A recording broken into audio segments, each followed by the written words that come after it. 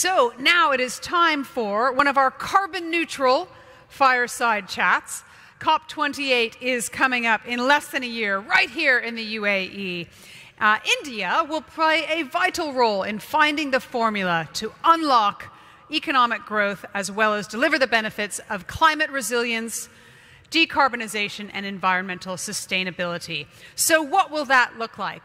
Very pleased, as Manoj mentioned, we have an official steeped in that question from the Government of India, the Minister of Labour and Environment, Employment and Environment, Forest and Climate Change, His Excellency Bhupender Yadav. Minister, thank you so much for joining us. How are you today?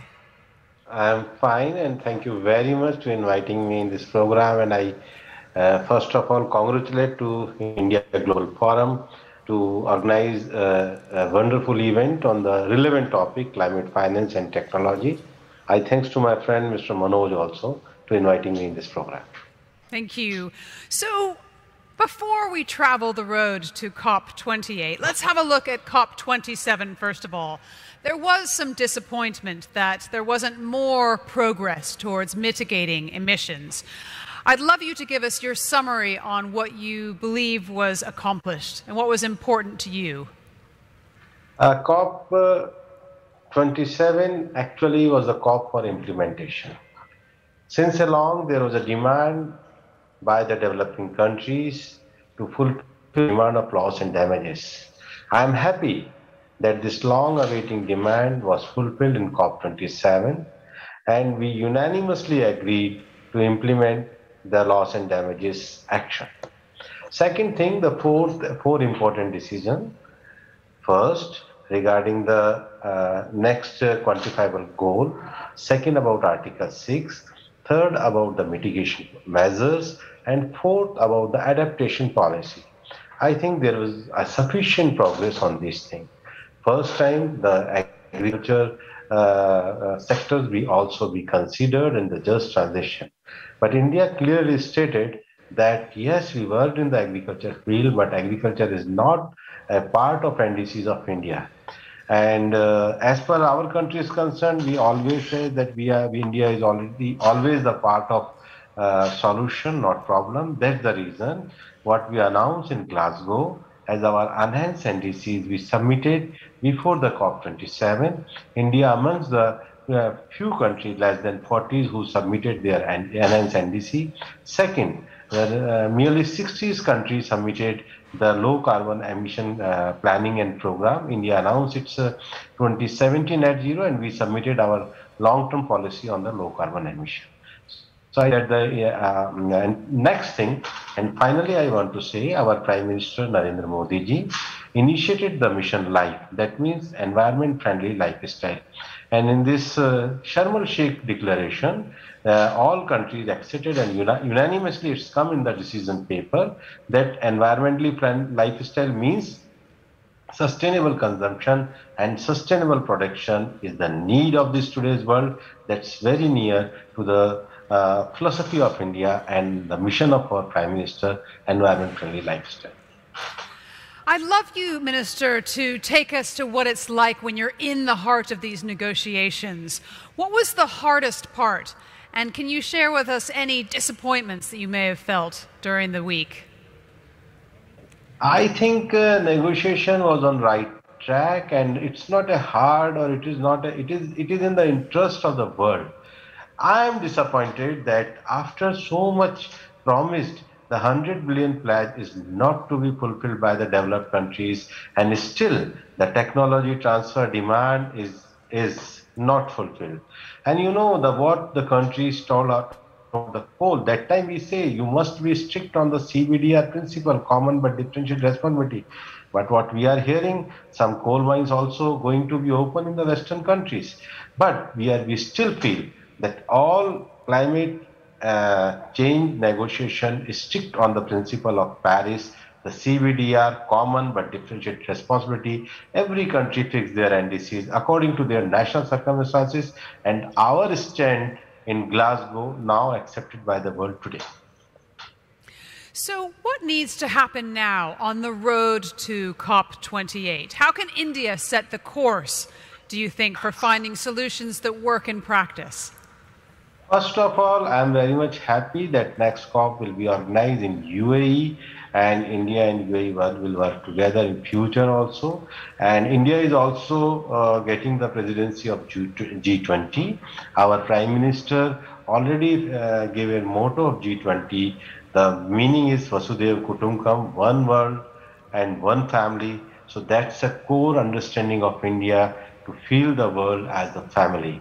And the second thing is very important thing in the G20 and environmental field also. India is already working in the field of circular economy, the sustainability of sustainability of the economy, lifestyle, and all this thing, the blue economy and other thing also.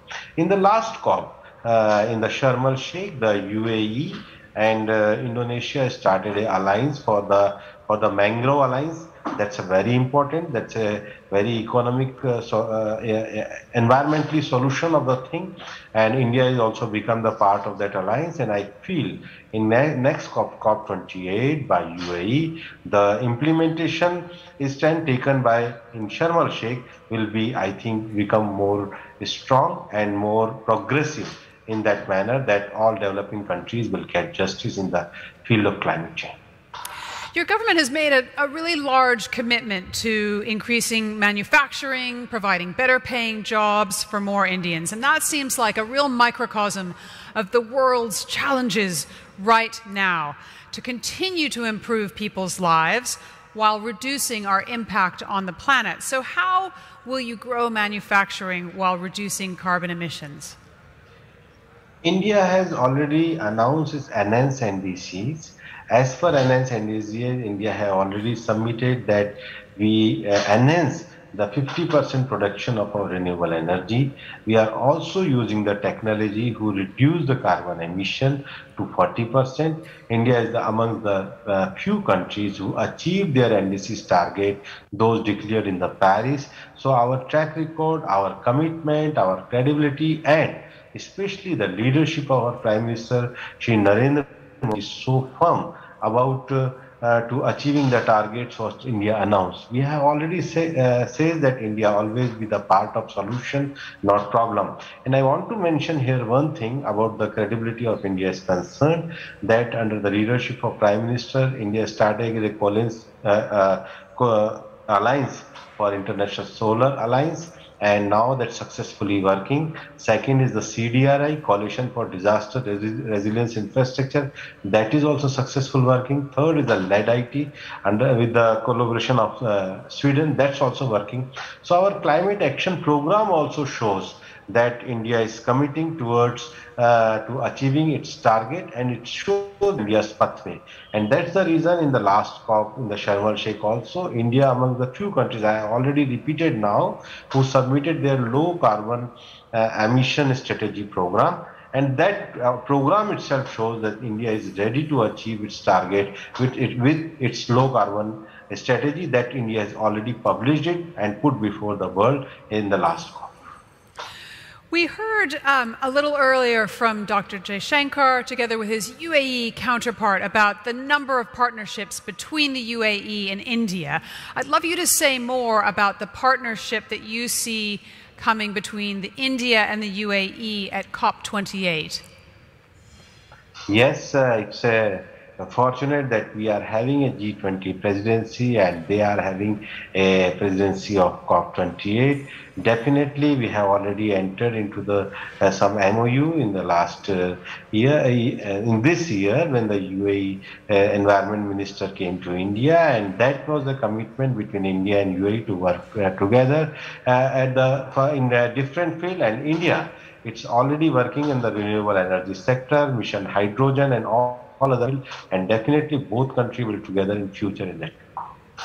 So India falls within some of the most climate vulnerable regions in the world, and it's been working towards sustainable energy transition with partners like the UAE and elsewhere. What do you think the greatest challenge has been in the journey so far? Greatest challenge is the climate finance and technology transfer. That's the that's the promises made by the developed countries. Unfortunately, it is not fulfilled. One thing also want to be mentioned here that I participated in one of the meeting in the last COP in Sharm el Sheikh also. With the meeting was presided by the UN General Secretary, and that mentioned in the decision also that early warning system. Suppose in the world every person have a right to get the access for early warning system to a person, to a community, and to a country also. And you know, India's Ministry of Earth and Science are already working in that, and we are providing this early warning system to 13 countries in the Bay of Bengal also. Suppose every country, community, and country is able to get this early warning system, then we will reduce the unfortunate accident and human death due to the climate due to the climate and due to the other cyclone and other things. So we think that these type of steps taken by the UN, India fully support them, and we also feel that one of the major thing, that is a behavioral change and contribution by any individual for the climate change. That's a mission life, environment friendly lifestyle. The mission life meaning is let us individually, on the basis of community or collectively, we will work where we focused on mindful consumption rather than mindless utilization. And I think that behavioral aspect is important to fight for the climate change. Your Excellency, you've embarked on a project you call India's Life Initiative. It's a very ambitious name. Tell me about it, and what do you hope to accomplish with it? I have already spoken about the mission life just in the last question also. Again, I want to repeat that mission life is a movement where we need a public support, where we need a contribution by every individual, where we think that so many best practices done in our we are doing with our civilizational values, as with our culture, not in India but in the African country, Latin American country, and the other countries also, where the human race lived with their native wisdom, with their ethos, with their ethics, where we live with the nature. So how we will live with the nature to using the resources of the nature in sustainable matter. So sustainable consumption and sustainable production is the need of our, and that is the part of the last decision of the Sharm el Sheikh COP also. We feel that's the main mission which is initiated by our Prime Minister Shri Narendra Modi ji, is the major thing for fight with the climate change. So we feel that in everywhere in the world, this mission life and the personal contribution for the mission life is needed by every people of this world. It's fascinating, the Life Initiative, and as I've been exploring it, it's one of the key parts of it is that the traditional Indian knowledge, as you say, norms, social behaviors, are in fact traditional knowledge of worldwide. We invite every noble idea from the world. Yes, India is also having a traditional knowledge, but where there is the best idea is there, we are ready to accept that. That's the reason our Prime Minister in the last week, June, gave a worldwide call also of this traditional knowledge system. So tell me, give us some examples of how about how some of the traditional Indian knowledge or elsewhere in the world is less carbon intensive. Give us an example and how could it encourage the rest of the world to live this way. The best practices you come as you know that Indian population is the 17% in the world, but its carbon emission is 4%. The developed countries' population is 17%, but their carbon emission is 60%. So, you know, the personal consumption, this data itself shows, if in one part where the 17% population, only their carbon emission is 4%. The second part, the 17% population, carbon emission is 60%. Why? Because it's a lifestyle. Lifestyle means how we wisely use our water resources, how we wisely use our natural resources, how we wisely use our biological resources. That's the reason how we reuse, recycle, reproduce the thing. That's the reason in the modern world we are living with the nature. We are using the technique which is nature-based technique. With that, we are more focusing on the circular economy where we reuse and recycle the produce also. So that's the mindful consumption, and we want to be stop the mindless utilization of resources. That's the major challenge before the world, and that's the object of mission. It's interesting, you know, the carbon footprint, if you say, of the average person living in India is far smaller than the average carbon footprint of somewhere from where I'm from, the United States, or where I live, the UK. So I wonder if you think that the developed world, or the Western world, however you want to say it, call it, should be shrinking its footprint while India grows its footprint. Yes, everybody must think about their carbon footprint, and for the developed countries, apart from carbon footprint, again I want to repeat it, they fulfill their promises and let us they provide the same level playing field to the developing countries, providing them the climate finance and technology transfer. Let's look ahead towards COP28. What do you hope to achieve there?